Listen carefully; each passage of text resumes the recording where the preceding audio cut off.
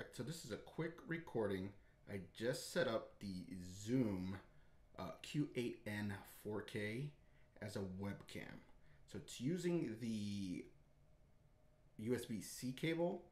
So normally this makes it lower quality. So I don't expect this to be high quality, but I expect the audio to be good.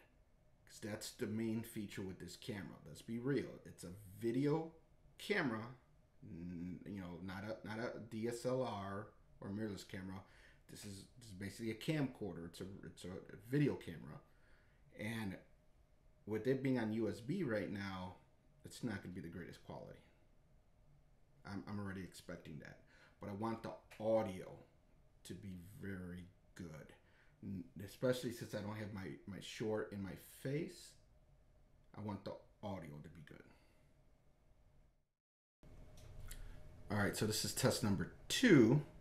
The audio was super low. I think it was on number 3. I just moved it to number 6. And again, just testing the audio.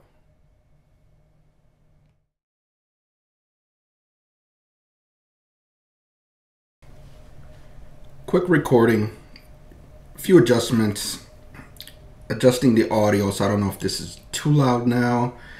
I did find a HDMI cable that's compatible, so I have this now going through my Camlink 4K. So just testing the quality of the video, testing the audio. I dropped it down to 1080p 60. I don't do 4K. All right, and that's it for this test. In this test, I'm going to put my Canon M50 side by side with the Zoom Q8, I already forgot the name, N-4K. Now, both cameras are set to 1080p 60.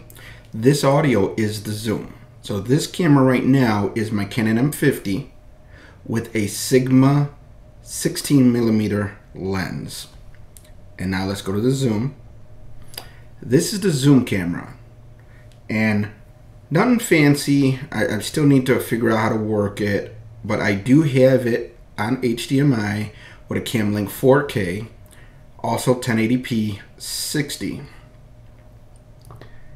And these are the two cameras next to each other. So the one with the darker, the left, I want to say it's on the left, with the more darkness to it and everything, that is the Canon M50. Should have a little bit of a blur. I moved my desk. I don't know if it still does. The one where I'm more centered, that's the Zoom.